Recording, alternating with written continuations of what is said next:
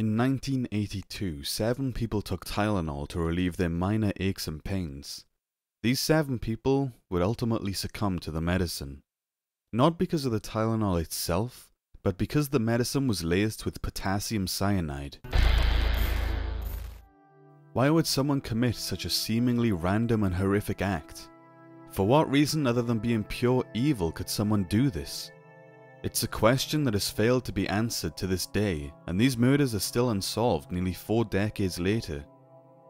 Johnson & Johnson, the maker of the Tylenol branded tablets, is still offering a reward of $100,000 to anyone who can help solve this heinous crime, making the lack of resolution even more surprising. The parents of 12-year-old Mary Kellerman certainly didn't wake up that horrible morning in September 1982 expecting their beautiful daughter to die from taking a painkiller.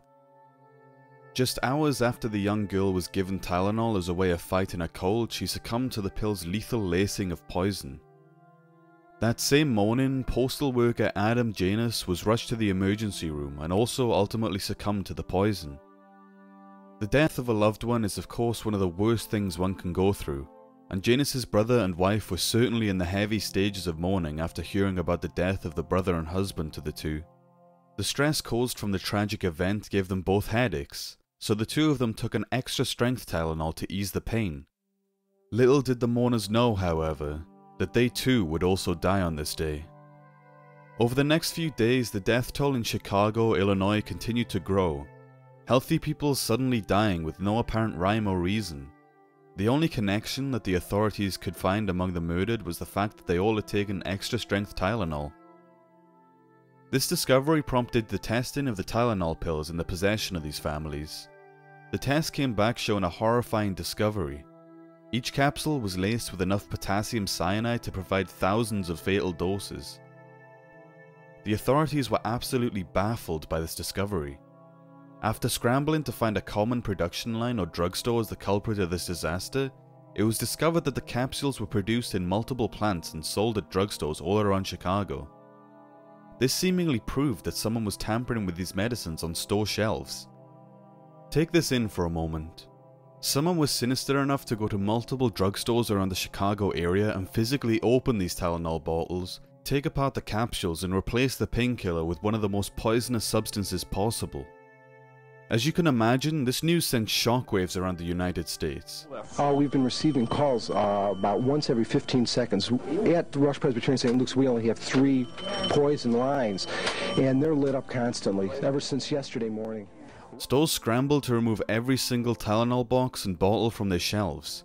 Those who had recently taken Tylenol before hearing this news of the poisonings were absolutely terrified, calling hospitals and poison control hotlines during their panic attack.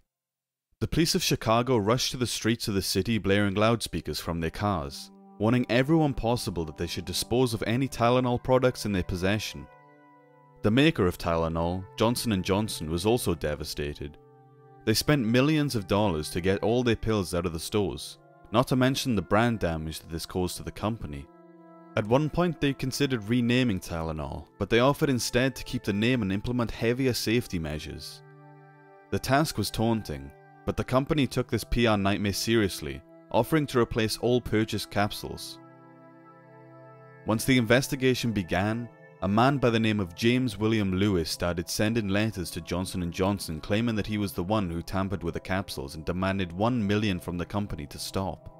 The search for Tylenol suspect James Lewis zeroes in on New York City, where authorities say Lewis and his wife were spotted less than a week ago. However, since he and his wife lived in New York at the time of the murders and he had absolutely no known ties to Chicago, police didn't see enough credible evidence to prove Lewis was the culprit. Lewis was arrested, however, and charged with extortion and served 13 years in prison. To this day, the police have yet to find a credible suspect. Yesterday, FBI agents searched Lewis's Cambridge, Massachusetts home and released this statement. Given the many recent advances in forensic technology, it was only natural that a second look be taken at the case and recovered evidence. Former firefighter Chuck Kramer responded to the death of the first victim and is still hoping for an arrest. Whoever it is, if somehow they catch the person responsible for that, I think it would be fantastic. In 2009, 25 years after the original incident, police received new tips and once again reviewed the evidence. They even searched the home of James William Lewis and took a DNA sample for analysis to no avail.